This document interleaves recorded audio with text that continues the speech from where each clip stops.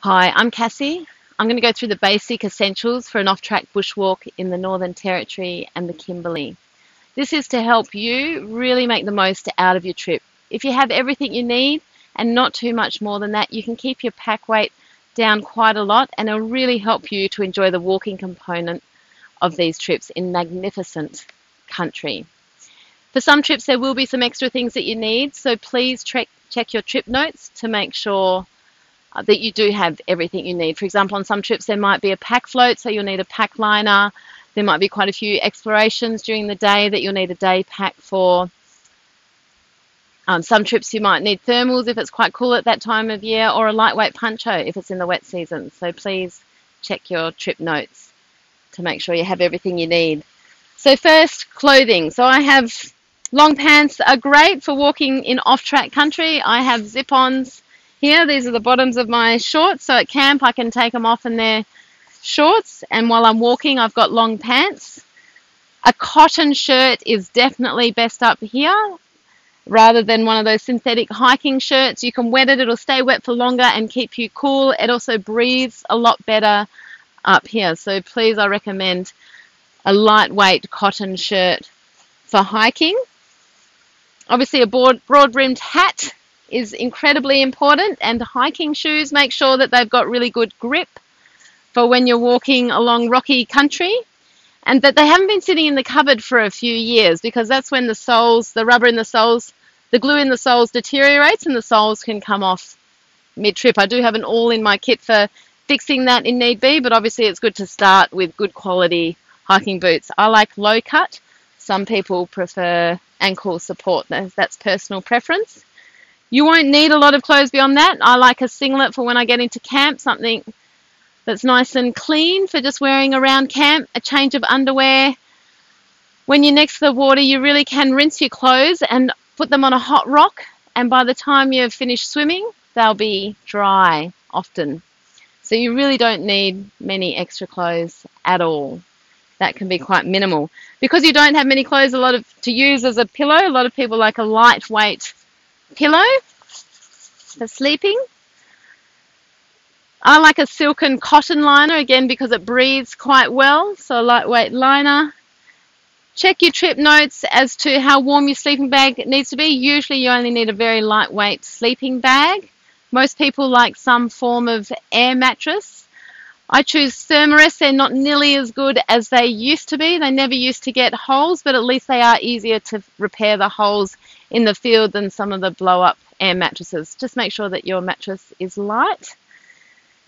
And some form of mozzie net or mozzie dome. We really don't have a lot of mozzies up here. There'll just be the odd one that can keep you awake at night. It's beautiful for sitting around the fire of a night. Most people do like a mozzie net or mozzie dome at night.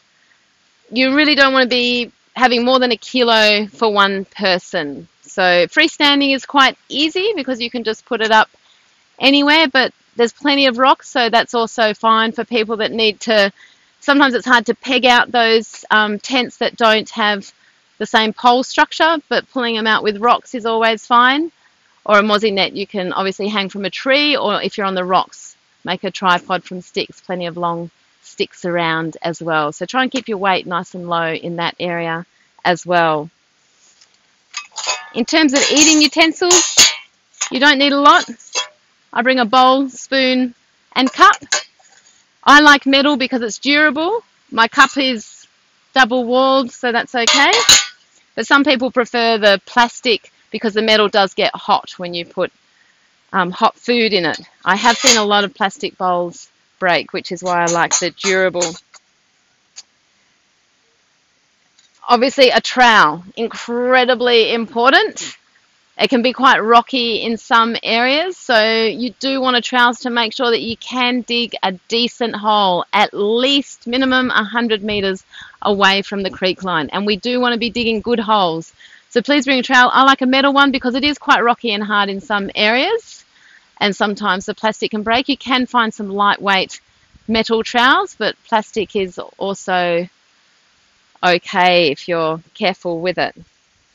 Toilet paper, or some people bring a pump water bottle, which is better because toilet paper does take a long time to break down in the natural environment. You won't need a lot in terms of toiletries. We want to keep this beautiful, pristine water very clean. Toothbrush, toothpaste. If you're bringing a sunscreen, please bring a natural sunscreen if you can, if your skin's suitable for them, and put it on at least half an hour before hopping in the water so that it's not coming off into the water when you hop in. A knife's always handy. You'll need your breakfast, lunch, and snacks, and then your guide will be providing dinners. And then handing out the dinner and the cooking equipment at the start of the trip to share around that group weight. You'll need water bottles. A lot of the time you'll be walking next to these beautiful creeks and you'll be able to fill up from these creeks as you go. Sometimes you will be crossing from one creek system to another. So just check your trip notes to see what capacity you need in terms of water carrying. Some people also like some camp shoes, something like Tevas, so that when they're around camp they can take their boots off and put them on to walk around. A sarong is incredibly useful. That'll be your towel. Men and women alike always appreciate a lightweight cotton sarong. Yeah, so it'll be your towel. It's something that you can wrap around you at camp. It can be a pillow. It can be something to sit on. You'll find a lot of uses for a sarong. I'm sure everyone always appreciates having that. A torch, a head torch. I like a rechargeable torch, so bring spare batteries. And then on a longer trip, I also have a solar panel so that I can recharge it while I'm out in the bush. And a few other things that I recharge. So your guide will have a comprehensive first aid kit, so you'll only need to bring very basic personal first aid. Your guide will also have an EPIRB and a sat phone and a repair kit for things like if your boots break, and obviously the map and compass and all the navigational gear, as well as I said, the cooking equipment. So please check your trip notes to see if there's anything extra specific to your trip that you need to bring, and you might also like to have a look at some of the extras to see what you might enjoy, but please think about keeping your pack weight light whilst also bringing everything you need to be comfortable and enjoy your trip.